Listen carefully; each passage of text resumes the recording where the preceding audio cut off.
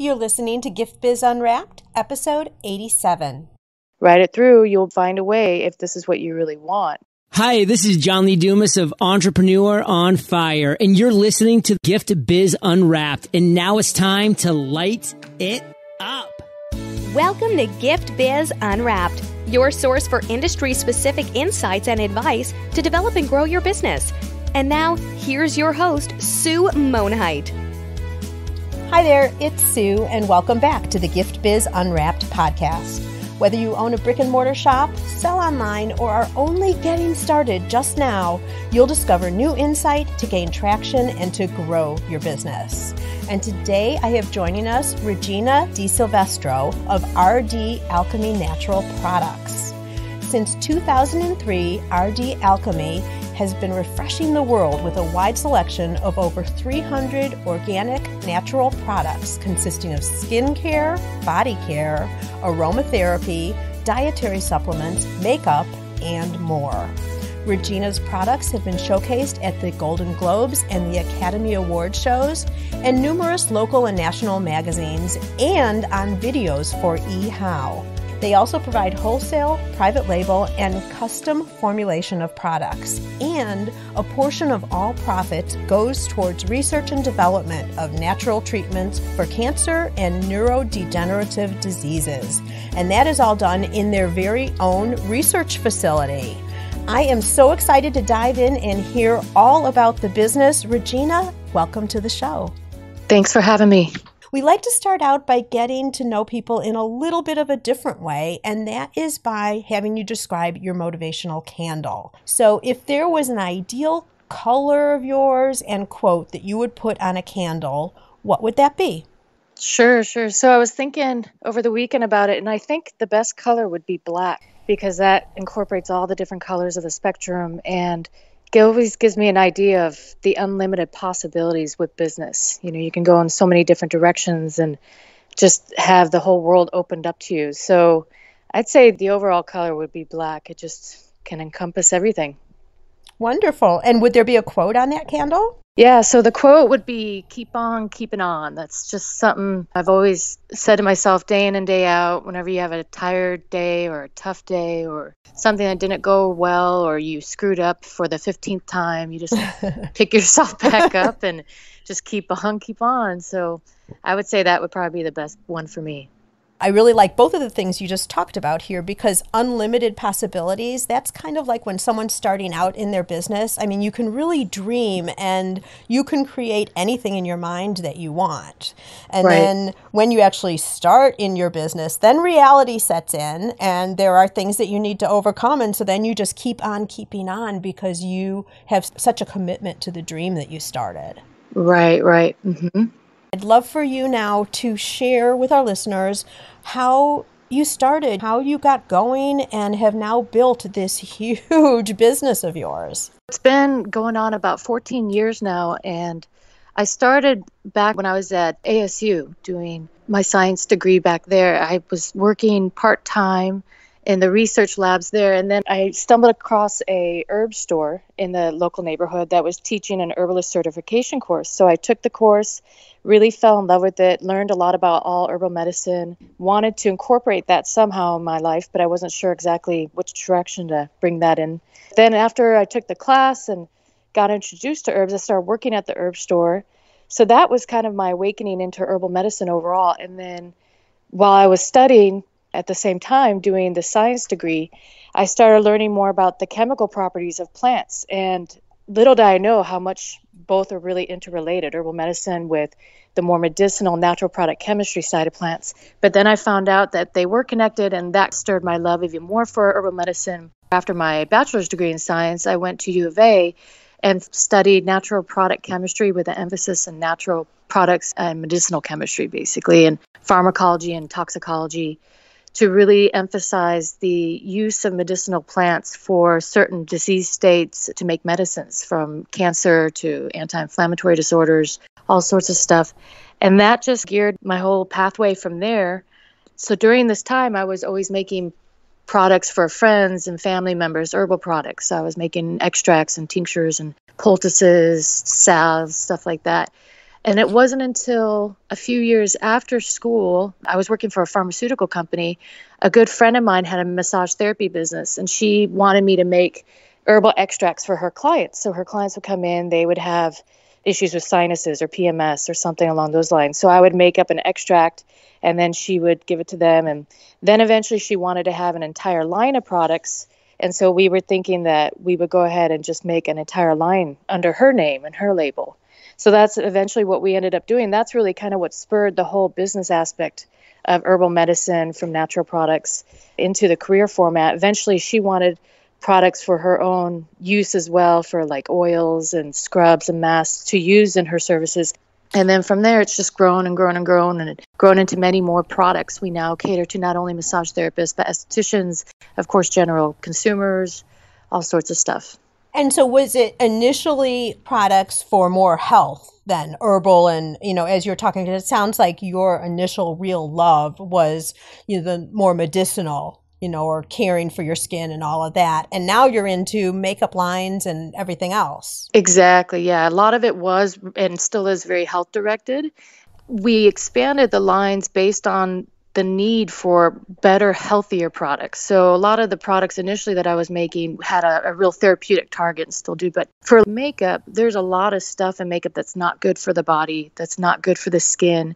And yet we use it daily. Deodorant's the same thing, makeup, body care products, basic hygienic products that you wouldn't think would be harmful, but in a lot of ways they can be. So what we were doing is expanding the lines to create more daily use products as well, or even cosmetic products that you wouldn't think would be helpful or therapeutic, but now they are because they don't have as much of the toxic ingredients, but then also have a lot of the herbal medicine or peptides or vitamins that will actually benefit the body as well as the skin. So it's kind of a dual aspect as well.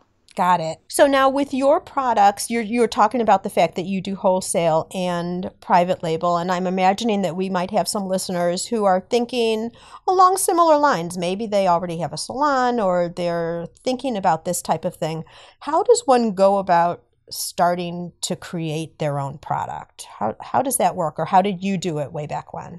There's product development. You have to kind of think of a couple different aspects to the product itself. Of course, what do you want in it? Do you want it to be as natural as possible? And not only just natural, but as effective and safe as possible, non-toxic. B, what is the overall goal and results of the product? What do you want it to do? And then C, how do you want it to be delivered, or how do you want it to be marketed? Because that can also play a role in how it's going to be formulated. So when we think about products and we develop, of course, for our own brand, but we develop products for other companies as well. And that's really what we first do is we sit down, talk with the client, the customer, what is it that you want to try to achieve with this product? Do you want it to have a purely marketing standpoint? So, because some companies that don't really care too much about the ingredients, or are you trying to achieve something that's going to be effective, therapeutic, non-toxic, and yet also, of course, have good marketing stance. So we encompass that, and then we put together what will work, because there's a lot of different ingredients that will work with one another and not.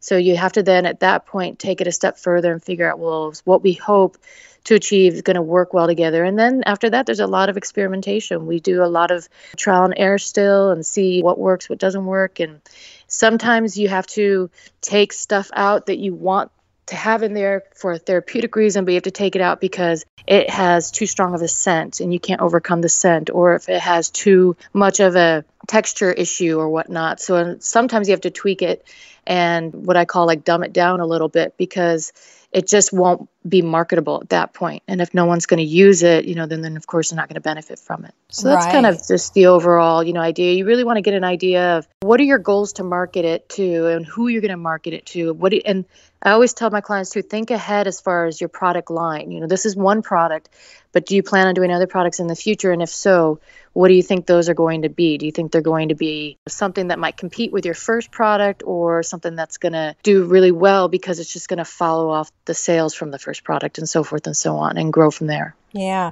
It's a really good point that you're talking about. First, even just with that initial product, what is the goal? What is the purpose that you're going through all of this research and all the different generations of the product in the first place, to get it to the end result? But I really also like, where does that product fit in with the whole vision? Right. Because you certainly don't want one product that sends a totally different message than another product, know.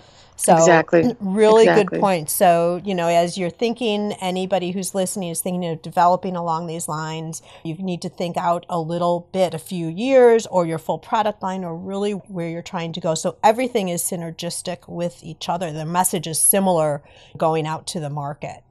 Exactly. The thing that I really, really like about your story is the fact that there's the whole backup of the research. So not only do you have these great products that can help customers, either through another business in the case of wholesale or directly if they're purchasing from you online or in your shop, but then also this underlying trend of helping cancer and other diseases on the other side. How did that integrate in? So that's more of my overall background, because after school, I went and was doing more of medicinal chemistry for anti-cancer compounds and did that in academia, but then also in the pharmaceutical companies. And it was all research and development. So that's really my true main love. And then when I worked for 6 years, when I first started the business, I had my main job and then this business nights and weekends for the first 6 years of it. But then I quit in 2009. And so I've been doing this full time since then. And it wasn't until a few years ago, I was really missing the research and I really missed doing the whole investigation for natural products into medicinal compounds for either some sort of medicine, whether it's holistic medicine or pharmaceutical medicine, either way. So I wanted to incorporate that ability back into the business. And we were in a position where we were able to do that. And so we made it a subsidiary of RD Alchemy, got in some extra equipment, started investigating, got a board of directors in, an advisory board. We have a great advisory board member who's a neurosurgeon. We just were able to build this team. And now what's really fun and great is anything that's bought through RD Alchemy, whether it's the products or when we have classes, any bit of income that comes in, a good portion of that goes back into our research. So we're able to find either some sort of treatment or a cure of some sort, something for a lot of neurodegenerative diseases. We're working with Alzheimer's, also multiple sclerosis, all sorts of different neurodegenerative, but then also cancer research, so forth and so on. So we're able to even have a stronger ability to help the community. And I get to do my love of research and development for medicines and go beyond just making the cosmetics, making something, that's going to help with wrinkles or acne or something along those lines. You're really giving back and able to make lives better just by purchasing something that's even less toxic and safe and more result-oriented of a product overall for your everyday use as well. Right. So good for a consumer themselves, and also they're giving back at the same time. Exactly. Mm-hmm. How do you, as the owner, split your time? Because they're two totally different things. You've got retail and you've got all of these products that you're selling, and then you also have the research end. How do you manage all that? It is tough, and we definitely have an ebb and flow. There's a seasonality to the regular product business in itself. So we have some slow times and some busier times. Right now, the holidays, of course, it's busier. So the research gets pared down a little bit. We do still do it, but it's not as aggressive. And then when we have our slower times, we do more aggressive actions towards it. We also outsource with other companies so that we'll start up the research, but then they can go ahead and do some of the actual investigation if we need help on that end, if we don't have enough of the either equipment or enough of the personnel that we can go ahead and do that. And then it's just a matter of balancing. One example is we have currently a retail shop in a little great neighborhood here in San Diego. And we just moved the manufacturing portion, because that used to all be in the one shop area. We moved the manufacturing and the research and the offices to a larger space. And now at the end of this year, we're actually going to be closing up the retail brick and mortar. So we're going to move all retail sales online and then still do the wholesale private label custom formulation, but then more importantly, the research. And the reason is it's really going to open up more funds and more time that I won't have to worry about managing the storefront, managing this, and paying to have the storefront, because the overhead, of course, is so expensive. And a lot of that funds then can go back into even more research than what we were doing. So, because with the increase in rents, and we have an increase in minimum wage here in San Diego, all that draws from our funds from research, unfortunately. So ideas like that, transitions like that, where we can go ahead and we're going to close on the shop, which is going to free up a lot of time, but also free up a lot of funds that we can put then towards product development and also more research, so forth and so on. Right. An excellent example of how a business can switch and change as needs change. And, as you're saying, the focus now on research, still keeping all the products and have the availability. But, you're right. Retail costs a lot of money. It does. So this is all sounding great and everything is working and clearly you're growing and changing and all of that. Has there been one big challenge that comes to mind for you that was a real struggle as you were building all of this up? Yeah, a lot of it's a lot of stress. I mean, anybody who knows and starts a business, it definitely is a stressful aspect to any entrepreneur. It's one of the most difficult things to do because you have so many different things that you're learning, so many different things that you're doing. When you're starting up, you don't usually have, most entrepreneurs don't have a large amount of money when they're starting up. And so you're doing multiple different tasks. And to really manage stress and how to overcome, a work-life balance, that's always been an ongoing, constant challenge. And I have changed all the business to accommodate that, but it's helped too. When there's been a number of things over the years that have been challenging. One in particular, we did a Groupon a few years ago. Are you familiar with Groupon? Have you heard of it? Yes. Yeah. And it was a real great time, but a difficult time. I wasn't really aware what Groupon was until a customer had told me about it. And then I investigated it and checked it out. We ended up doing one, and Groupon had mentioned, well, you should sell probably about 600 to 800 of the coupons, and that will be good for over 6 months. Could you handle that? And we had made the coupon for both products and at the time services. We were doing massages and facials and stuff in our little facility.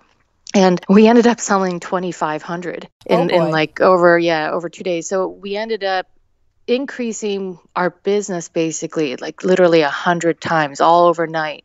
And what we were doing normally, just totally increased. And so it was a really crazy, stressful time. We ended up having to change some of the policies where we extended out the Groupon past 6 months just so we can accommodate people. And it was a real stressful time as well for the staff. A lot of the staff members were upset when people would call because they couldn't get in. They couldn't get in for like 2 or 3 months for the massages or facial services or so. So we had to tell them, I'm so sorry, we're booked out until 2 months from now or something like that.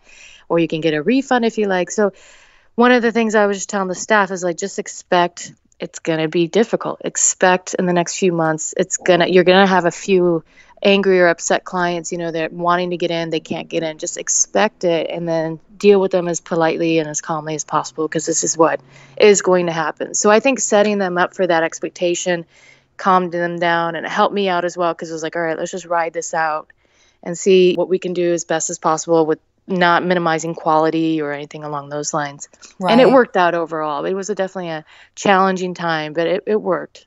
Yeah, some people think, well, you can never have too much business, but here's a perfect example of when you definitely can. If you're not prepared for it and not ready for it, and I've heard this before with Groupon, and you are offering discounts and all of that, so you're not even just selling more, you're getting less margin for what you're selling. So if you get bombarded then either with having to produce so much product, or in this case, product and services, it can be a huge challenge. So as you're growing your business, they told you what to expect, and how, at that point, probably Groupon was pretty new. So how were you to know? Exactly. Too bad for you, your product was so much in demand, right? Yeah, and that's the funny thing is that, we didn't know at the time to cap it because that wasn't an issue at the time. Now they allow people to cap it and they encourage you so that you don't have this issue. And that was the funny thing too, is it really opened my eyes. I was like, wow, we really could be doing this much business, and fast forward to now, we are doing that much business, if not more. So it was a good eye-opening lesson, and it made me realize that, wow, we really could pull it off. We could increase business with the current staff we have. And a lot of people think, oh, you make a lot of money off those coupons. To be honest, most companies don't. They actually pay out of pocket because you share half the profits with Groupon, if not more. And what you pay, up to your staff and for the products to be made is a lot less margins, like you had mentioned. So it's definitely something I wouldn't do it for services ever again. I have done it for products, and products work out fine. It's the services that are tough because of the time frame and everything. It's good for visibility for your company, too. I mean, Exactly. it also depends on the stage that you're at with your business. Right. Because you can get a lot of eyes on your business if you haven't had it before, but it's not a regular promotion and revenue generating. No, yeah. That's Exactly. for sure. It's a marketing So, tool. Absolutely. absolutely. Yeah. The other thing that I really like about your story is that originally, when all of this happened, of course, now you're going to have to figure out, how do we handle these customers? How do we make it a good experience? How do we deal with the fact that they can't get in for a while? Right. But you also were very sensitive to your people, and grouped together and said, okay, this is going to be tough. Let's do this as a team. So that I'm sure they were even more dedicated because they saw that you saw that it was going to be a tough thing to get through. Right. Yeah, absolutely. Well, on the other end, so this was kind of a challenge that ended up working out in the end, which is wonderful. What other types of things are you doing that you see make a difference in terms of bringing in business? We do, as far as like marketing overall, is that communicating? Yeah. Anything that helps attract new customers or new sales.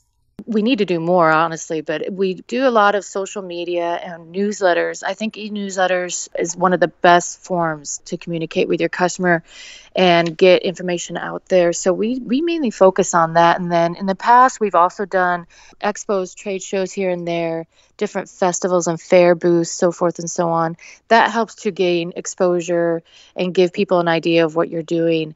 And then with the store over the years, the store had really helped because we were able to communicate with the customers and connect with them one-on-one. So now that we're looking at transitioning out of the brick and mortar, we're going to be experiencing more and more of a need to do more expos. And it's funny because as I've been mentioning to the customers that, hey, we're going to be closing down, their main concern is, oh, well, how do I contact you if I have a question about the products? Who do I communicate with? So bringing that information to them is going to be something where we have to work on more. So we're planning at the new location where we just had the manufacturing end to do like a quarterly open house of some sort. So we can bring out the new products, bring out some products that would be different for the seasons, connect again with the customers, answer the questions, and do this on a face-to-face basis more regularly instead of just having, email or phone calls or whatnot. So that would be something we're going to incorporate more.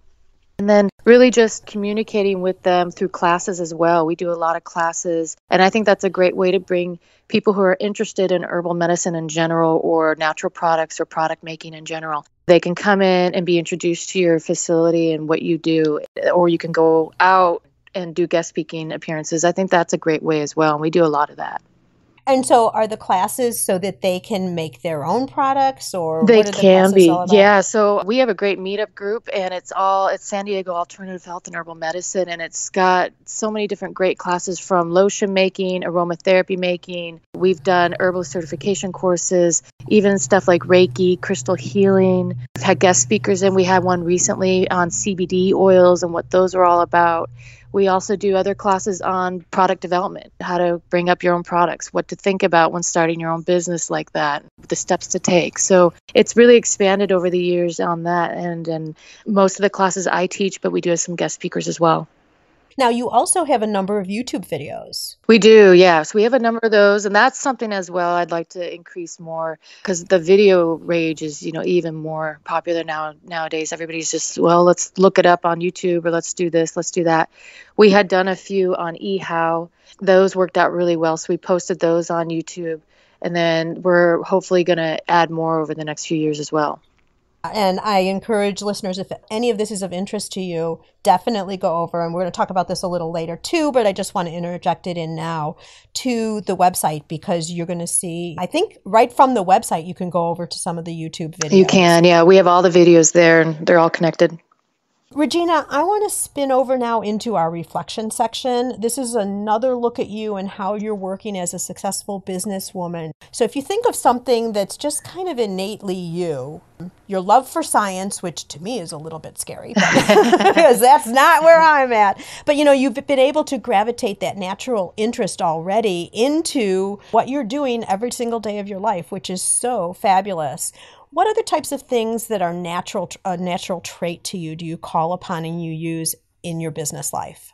Good question. I guess a lot of it would be stamina. I'm definitely one where, if you fail, get back up on that horse, try again. I'm not a big quitter. Usually it takes a couple beatings before I quit.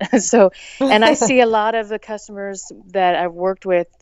It's interesting because we work with a lot of small companies too, and they'll start up and they have that passion, that drive, and then they get knocked down and then they get out of the game. And it's like, well, what are you doing? Oh, well, it's too much or it's too hard. I didn't know it'd be this much or this or that. And it's like, no, you can't. You're gonna have that. This is part of it. This is part of the game. So get back on there and ride it through. You'll find a way if this is what you really want. With me and day to day, you just got to keep on because there's always a million fires to put out. There's always something that's going wrong. Isn't that the truth? Oh, there's always something. And it does drain you. That's one of the most difficult things for me is you get in, you have this laundry list of stuff that you plan on doing for the day, and then it just gets bombarded with something that, goes wrong and goes wrong and goes wrong. So you have to kind of duck and roll at the same time too. I almost envision like a boxer or someone driving a stick shift. You're constantly throwing it to a different gear or ducking and rolling, just kind of, okay, where are we going for today, and make it out alive. So right. And get comfortable with the fact that is the life of an entrepreneur. It's exactly you're not doing anything wrong. That's the way it is.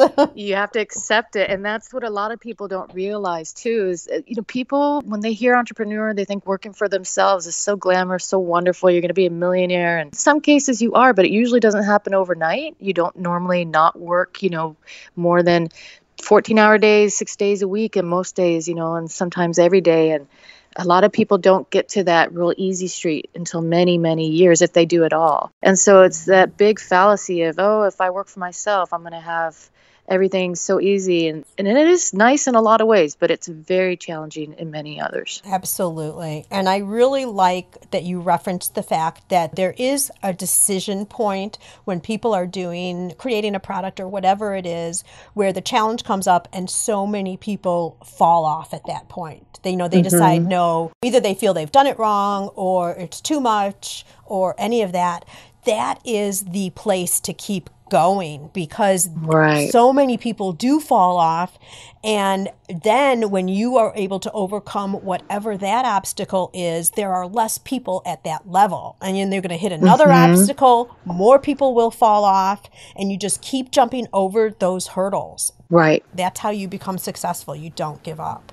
Exactly. Yeah, you might have to change your game. You might have to go in a totally different direction perhaps or whatever, but that doesn't mean that you have to become completely out of it either and take yourself out of the market. Exactly. And expect that there will be those points. And when you get to it, okay, recognize that that's it. And so make your changes and continue going forward. Exactly. Mm-hmm. All right. So you're going forward and there's all these things that you're having to take care of. Is there some trick that you have, either a tool that you use or some ability to maintain balance in your life? Yeah, so for me, I'm a big list maker. That's my thing. I'm constantly making lists, and I think that's helped tremendously over the years in my business. And the lists I'll make are daily, weekly, monthly, long-term, short-term, high priority, low priority. And it really helps me to visualize. A lot of times it's step-by-step lists, and I put them in priority then, and it makes me have like a roadmap for the day. Because there's so many things. That's what's overwhelming to a lot of entrepreneurs. I mean, you're dealing with marketing, the website, the product development, the clientele, you're invoicing, you're doing accounting. When you're starting off, you're doing so many different things. And then as the years progress, you might delegate those duties to other people, but you're then still managing those people. And you're still the one that they're going to go to when they have a question. And, so there's always a million things going through your mind. So for me, I make a ton of lists. I have my roadmap, and even throughout the day, I'll rewrite my roadmap and put in my priority. And if I can get done at least half of what's on my list throughout the day, I know that I've done pretty well. And for the most part, it does allow me to get the majority of what I can get done with more ease too, because then I'm planning it out and saying, okay, I can't do this on Tuesday because it won't be in until Wednesday, so I'll do that on Thursday. So then you have more of a plan. And then you have more of a goal, and then you can achieve those goals a lot easier as well. So are you a pen and paper girl? Both. Very much a pen and paper, but lately I've been using the notepad feature on my phone, and that's helped a lot. The only problem with that is it's bad in the middle of the night because it makes it a lot easier to wake up at 3 a.m. and do the pad on the phone instead of getting something out, turning on a light, disturbing someone. That helps out a lot with me, and that's one of my biggest tools. I tell people, everyone's like, oh my gosh, should I be doing this? Should I be doing that? Should I be switching this? And they get so flustered because there's so many things. Right. And if they just laid it out and said, look, tackle this, and really divide up that goal into doable steps, and then it makes it easier and you feel like you've accomplished something, which normally you do, and then you move on. Right. And then it just seems like a plan too, because the overall objective might seem overwhelming, but if you do break it out into those steps and then you can start ticking off those steps, it's so helpful. Exactly. Mm-hmm. Do you dedicate a certain part of your time to creating the list, or is it just integrated in throughout the day as you go? It's usually definitely something I'll do in the mornings when I have my coffee and everything, and I'm figuring out what exactly I need to do. A lot of times I'll set basic stuff for the next week, and then I'll take that and then split it apart and really then plan it out. It really is something I do on a daily basis. And then even for the weekends now, I'm finding myself, okay, this is what I want to accomplish for the weekends. And it's simple stuff from like laundry, clean the house, go to the grocery store. And I'm planning it all out, and then I put it in priority of, steps where I want to take. And it sounds almost OCD, but it really does help you because, as our lives get busier too, our personal lives have a lot of stuff going on and we want to accomplish those. So it's become a real part of my day that makes a big difference. Mm-hmm. Sounds like a stress reliever too, because you are able to, even though it takes some time to do it, you're able to put it on paper. You're not forgetting things because you can note it when it comes up, all of that. So, right. Yeah, something to try out if you are not already a list maker for sure. Yeah. Absolutely. Have you read a book lately that you think our listeners would find value in?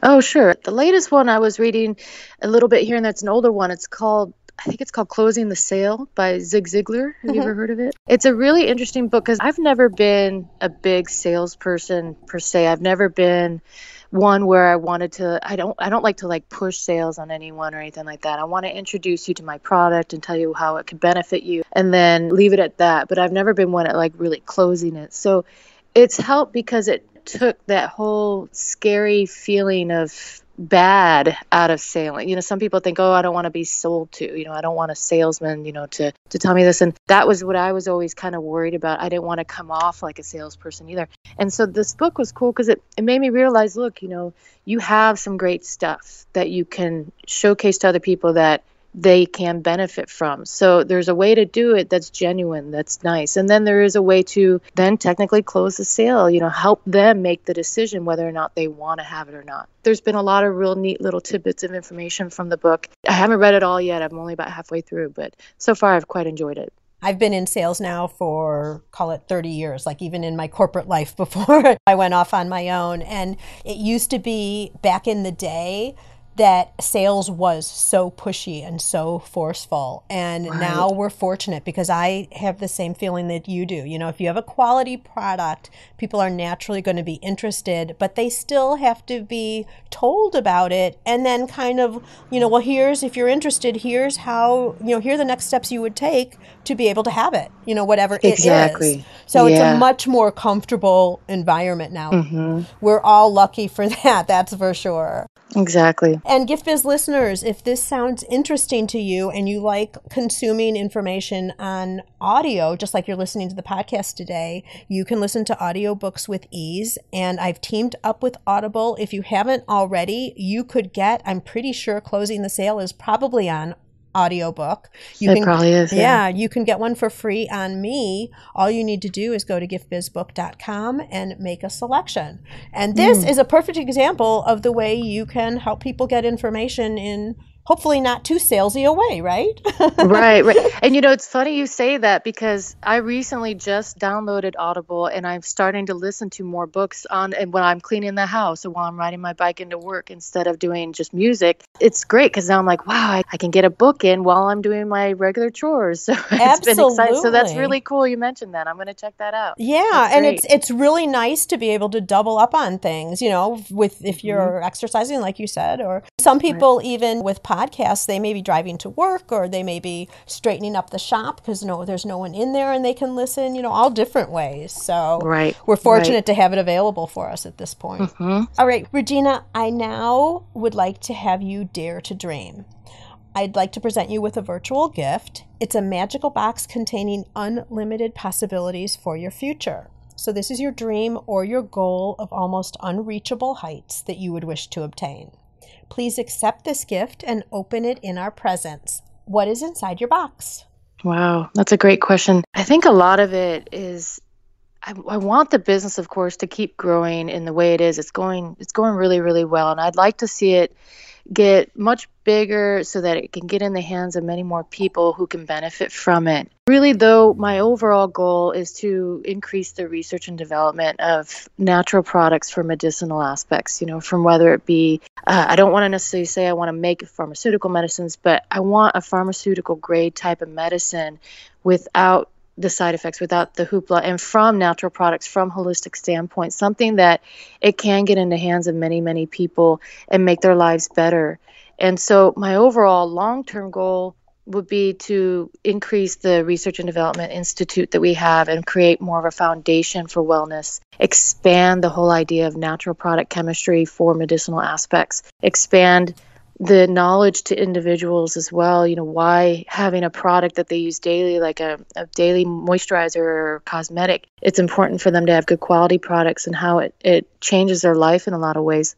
So increasing that and creating more of an overall foundation, a bigger research institute, something where we can really do 50 more times what we're doing nowadays, or 100 times more. And then another thing that's really interesting to me on the end is all the new inventions that are going crazy. Like you see them all over the internet, and you see them on Facebook and stuff. These really awesome inventions that are simple. They use a lot of simple technology, simple aspects, a lot of biological exchanges as well that can increase lives for all sorts of people, whether they're a little bit poorer communities or they just don't have the money for certain types of devices, so forth and so on. Like one example is these play pumps that they're putting in areas where there's not a lot of water. So instead of them having to go down maybe 2 miles a day to go collect water, they're putting in this really simple, it's a merry-go-round basically, where the kids can play on it and then it pumps the water up. So it sounds funny because it's not quite what I'm doing nowadays, but I'd love to see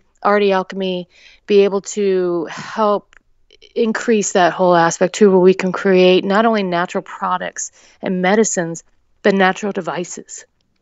Something with biomimicry that can really just make the lives of people overall better. And it's simple. It's not going to cost a lot. It's not going to be, you don't have to worry about patents a lot or anything like that. We're just making the world a better place, with simple things that we have available to us. Yeah. So you already are looking into the future with that. I mean, clearly the research, that's what you're doing by closing your shop, right? So you have more funds available for your research. So you're already working on that. And this new idea in terms of the inventions, I see that coming in your future there. Thanks. Yeah. Just seems to me, based on what you're talking about, that's going to be out there for you. I think it will be fun. Yeah, there's a lot of new ability out there. And that's the thing too, with medicine, a lot of us are so used to, popping something, taking a pill. And even in holistic medicine, if you think about it, a lot of it is, we'll take this herb or take a tea or something. And granted, yes, I feel that those are way better than a lot of the pharmaceutical medicines on the market. But there's a lot of lifestyle changes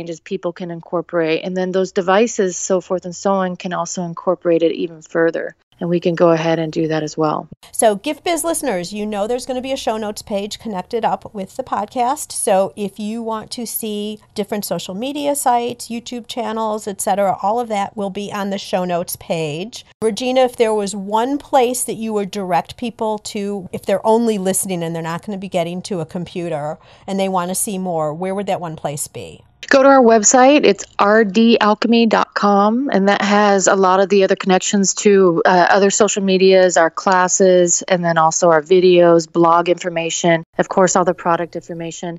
If they're interested in private label, wholesale, or custom formulation, there's also information there as well. Perfect. And it sounds like if anyone's right in the San Diego area, they better jump right in right away because pretty soon the opportunity will be gone. Exactly, yeah. Regina, thank you so much. I appreciate you being here today, taking some time with us. I love the concern and the foresight you have with the people you work with in terms of the customers and your employees, and then also your vision of how to make the world a better place. Just having better products for us and having solutions to some of these problems that are so challenging, the diseases and, the other things you're talking about with helping people get fresh water or whatever that might be. I think there's a lot for us to be watching in your future, if you ask me. Yeah, it's exciting, that's for sure. Yeah. Yeah, and my hope is that you continue moving forward, and I am quite sure that's going to happen, and I wish you continued success. May your candle always burn bright.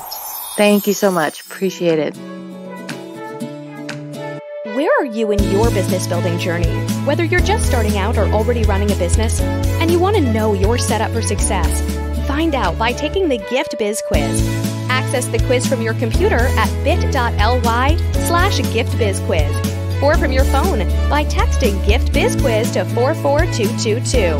Thanks for listening, and be sure to join us for the next episode. Today's show is sponsored by the Ribbon Print Company. Looking for a new income source for your gift business? Customization is more popular now than ever. Brand your product with your logo, or print a Happy Birthday Jessica ribbon to add to a gift right at checkout. It's all done right in your shop or craft studio in seconds. Check out theribbonprintcompany.com for more information. After you listen to the show, if you like what you're hearing, make sure to jump over and subscribe to the show on iTunes. That way you'll automatically get the newest episodes when they go live. And thank you to those who have already left a rating and review. By subscribing, rating, and reviewing, you help to increase the visibility of Gift Biz Unwrapped. It's a great way to pay it forward to help others with their entrepreneurial journey as well.